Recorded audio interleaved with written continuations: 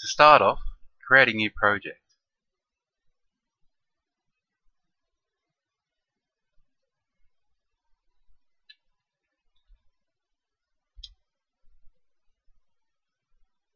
All these packages can be imported once your project has been started, so there's no need to select any at the moment.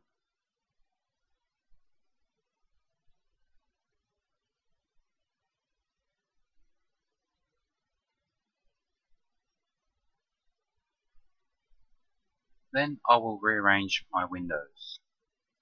First, I will add a console window.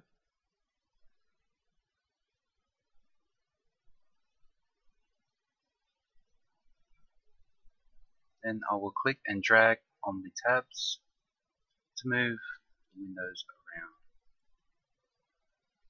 Finally, drag my window frames around. And you can save your layout. Save layout.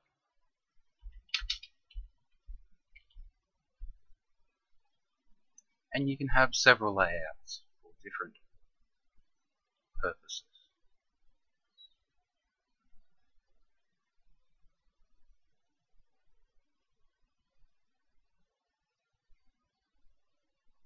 So we'll create a new JavaScript. This will be basic scripting. Double click on your new script, and by default MonoDevelop will open as the editor for the script. This is not Unity, so this is just a very powerful notepad. So you save your scripts here, and then you come back to Unity, and you have to let Unity reload your scripts with all the changes you make. So where are we going to start off? Let's look at variables. What are variables? Variables are locations where you can store values. It's like a locker or a letterbox or a safety deposit box. But it doesn't exist until you declare a variable. To declare a variable, you need to give it a name and give it a type. So we start with the keyword var, then we give it a name.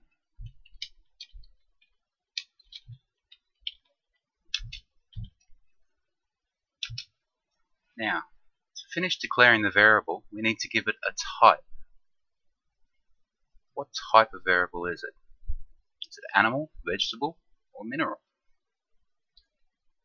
In programming, it could be many things. Just some of the basics. We have integers, which are whole numbers. We have floats, which are decimal numbers. We have strings, which are a group of characters that form text. And we have Boolean. This is an interesting toggle variable. This can have only two states. It can either be true or false. Let's look at how we make some of these. So to typecast for an integer, we use the keyword int. And there we have it. That is a variable named my first integer of type integer. It is typecast as an int. So let's look at some of the other variables. Variable, my float. And this one will make a float. This has a floating point number, a decimal number, past an integer. So it is typecast to float. Another variable type is a string. So to typecast a string, you say type string. And my other example was a Boolean. So we have a var,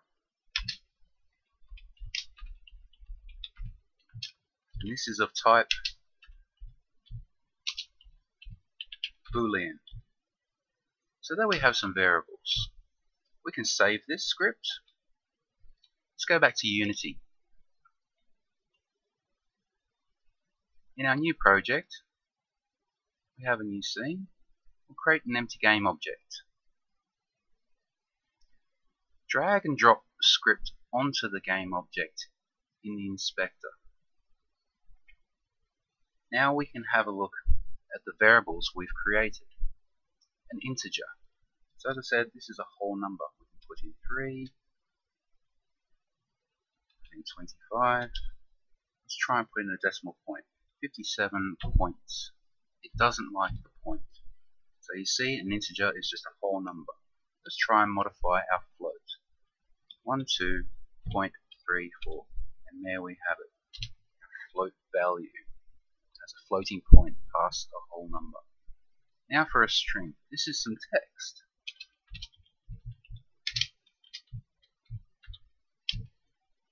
So strings are for text.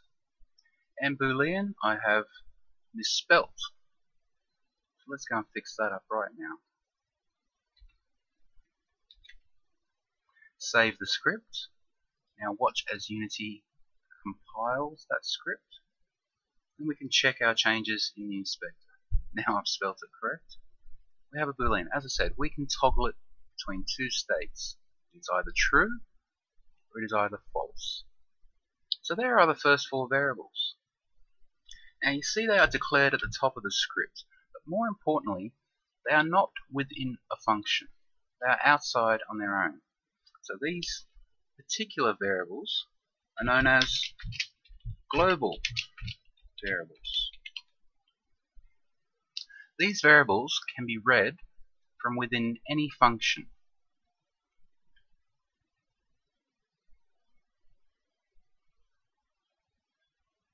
I will add a couple of more variables before I finish.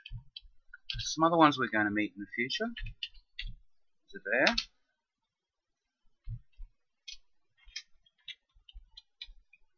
And there we are going to have vectors. Now the first vector you'll meet is a vector 3, because this will translate to a position or a direction in world space. For this you have three values, an x-axis, a y-axis, and a z-axis. To typecast a vector 3, you say it is of type vector 3. Let's save that script and look at Unity. After it compiles, we check the inspector. So now we also have a vector 3 variable with an x component, a y component, and a z component. I should say value. Okay. So this we can define a three-dimensional point in space or a direction in three-dimensional space.